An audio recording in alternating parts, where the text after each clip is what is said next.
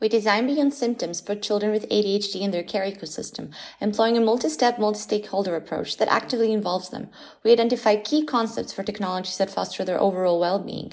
We discuss how recording, sharing, and collaboratively reflecting on data and emotions could cross communication barriers and lead to empowerment, and how non-complex technologies could help their adoption in real life.